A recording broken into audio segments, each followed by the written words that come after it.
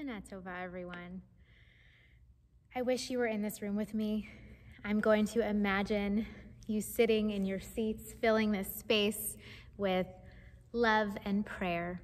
It's bizarre to be here without you, and I miss you immensely. There is no end in sight, I heard a father say in describing his kids' quarantine school experience. What makes this so hard is that there's no end in sight. I heard the same sentiment from a couple who are pregnant and who are trying to plan their future, or from a single person who just wants to see an end to those meals on Shabbos alone, or to a grandparent who wants to meet their grandchild for the first time. Coronavirus has shaken all of us, magnifying the struggles that already existed, but also it's created new anxieties and sources of depression and hopelessness that many of us right now are frankly feeling powerless to change. Chillingly, we are living with sorrow, with loneliness and despondence that many of us also fear we can't see beyond. We are living with an existential crisis. It's challenging even the words, Shana Tova. Can we really welcome this new year and see it as good? In short, what is at stake right now is our ability to hope. Let's look at a text from Eish Kodesh, one of my favorites. I think it can give us some wisdom and some chizuk right now. Eish Kodesh teaches that during our slavery in Mitzrayim, in Egypt, Moshe turned to God and said, as we read in the Torah, Hein b'nei Yisrael lo shamu elai, ani aral svatayim.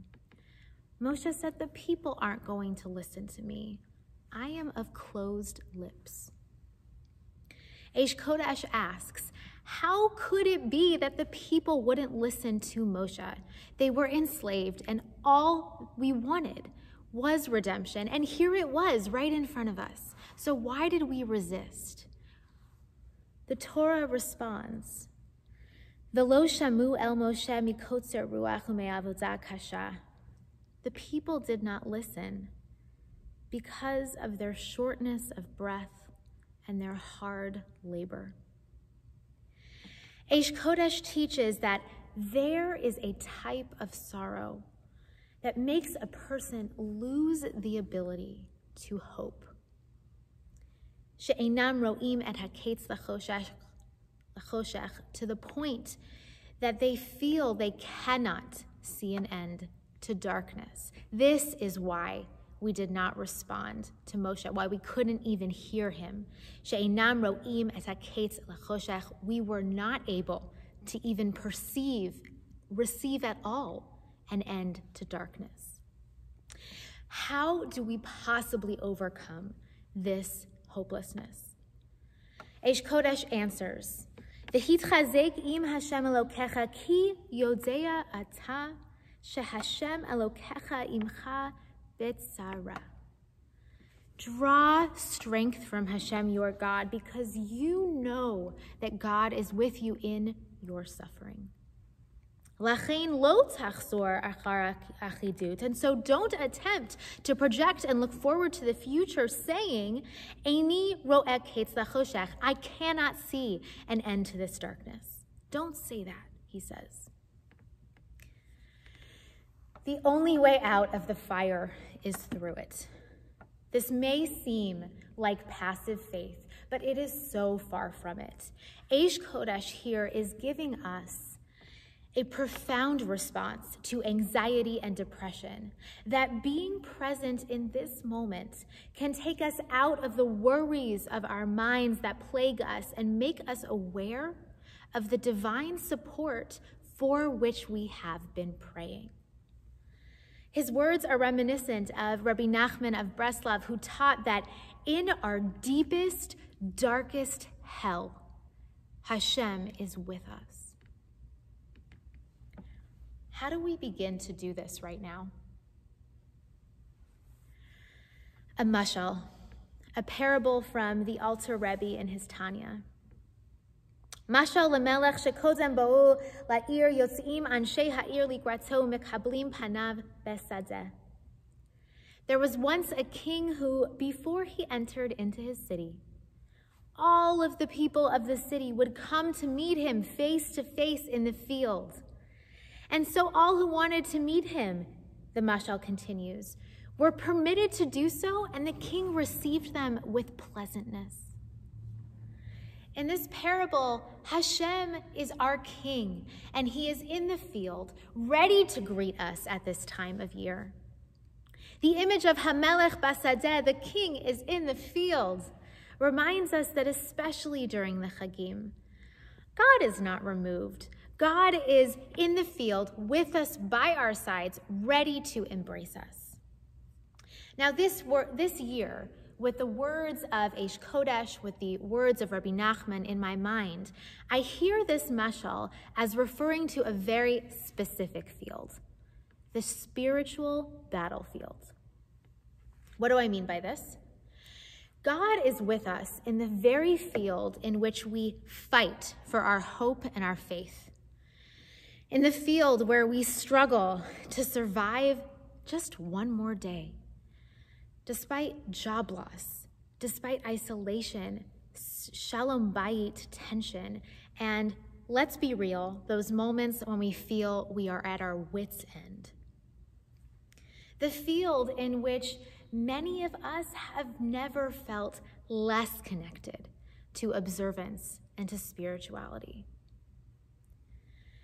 In our machzor, we ask Hashem to fight on our behalf against our accuser, against our sins, against our despair. Yom Hadin, this day of judgment, is a battle. It is a battle when we fight to shed right now anxiety, stress, and fear, and to instead win by being granted life. I'm with you in that battlefield,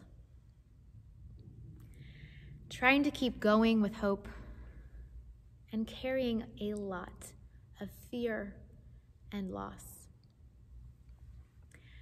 Like many of you, I straddle being a parent and a child. I worry about Ella, who most of her life has been this COVID reality. I'm grateful for the time I get to spend with her at home, and Akiva is too. And we also wish that she could be with you guys on Shabbos, that she could socialize with friends and kids her age. I worry about my father, who has been fighting for his own health against kidney failure in these terrifying circumstances. I so wish that I could be there for him and take care of him in person. I so wish that he could hold Ella, because I know he wants that so deeply. But he's all the way in Michigan. This longing is just a small taste of what we are living. Smachot curtailed, plans uprooted, loved ones alone for the Chagim. And the heartbreak at times we know has been truly excruciating. Several in our community have lost loved ones and not been able to bury them in person. And we at B'nai David have also lost some of our biggest leaders. I think of Steve Lowenstein and Colette Volvovic, Zichronam Livracha. May both of their memories be for a blessing. We will mourn them together this Yizkor, but being in this room and knowing that I'm not going to hear their voices,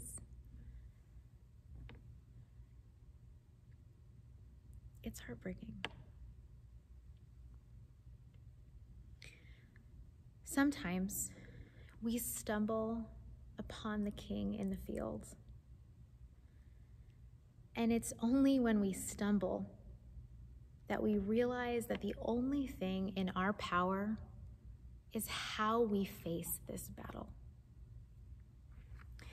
I think of a recent evening when my Zoom davening bumped up against a moment when Ella was crying out for her mama. I realized that I could get lost in the frustration and stress of me and Akiva trying to juggle it all during COVID. Or I could recognize the blessings in front of me, seek them out, search for them, and then embrace them. We don't have control of what will happen next month, next week, tomorrow. I can tell you right now, we're discussing air quality, we're discussing COVID and social distancing. All of these things we're discussing right now, we never could have imagined back in June having to face. But we have the power to commit to our present and cultivate moments of gratitude at every chance we get. To bravely open our eyes in what Eish Kodesh calls darkness, in what Rabbi Nachman calls hell, in what the Alter Rebbe refers to as the Sadeh, our spiritual battlefield, and to see God there with us, to look for him and be committed to finding God. The truth is that our relationship with God should speak for itself to us and to Hashem. How many of our stories have ended with redemption? So why not ours? And perhaps putting one foot in front of the other with the strength to have hope is how we herald redemption. I think of our Elul Share the Happy WhatsApp, for example, where throughout Elul, BDJers posted pictures, texts, and ideas that brought them joy and laughter. Simcha grounds us with purpose and perspective, and as Rabbi Jonathan Sachs teaches, humor is the oldest form of cognitive therapy. He says that humor is the first cousin to hope. When we're all back in this room, and Bezrat Hashem, that will be soon, I think of all the spots that I know you all sit in, and I see you here with me in my mind and in my soul. When we're all really back here together in person, we will cherish any long davening like we missed it for years. We will be filled with joy to hug each other at Kiddush. We will cry when we have the chance to dance with B'nai Mitzvah kids and with their parents in Simcha. We will be thrilled to be together here. And any time that we have that feeling of there is no end in sight, we need to hold on to that hope. That gives us comfort, that commitment to each other. We need to remind ourselves of this and hold that vision in our mind, because that day will come. And we have so much to gain beyond returning to normal in our battle for our ability to hope. This year, when we will literally be davening with our Melech Basadeh, with God out in the fields, in backyards, in parking lots. Thank you, of course, to all of our hosts and everyone who's coordinated that. It's been crazy, especially to Adina and Rav Yosef. They are heroes. But when we are out in the field, literally this year, we have the chance to ask ourselves, when we're striving for this hope that we're all craving for, will we access and hold on to a resilience and an expansiveness that is unique to this present moment? Will we miss it, or will we seize it? Years from now, I pray we can say this. We remember that Rosh Hashanah 5781, that crazy one. That's when we were transformed. We faced our deepest fears, the Kotzer Ruach and Avodah Kasha, and we survived with greater faith than we ever could have imagined. We found a way to connect with friends and family against all odds, and we actually met Hashem in the field.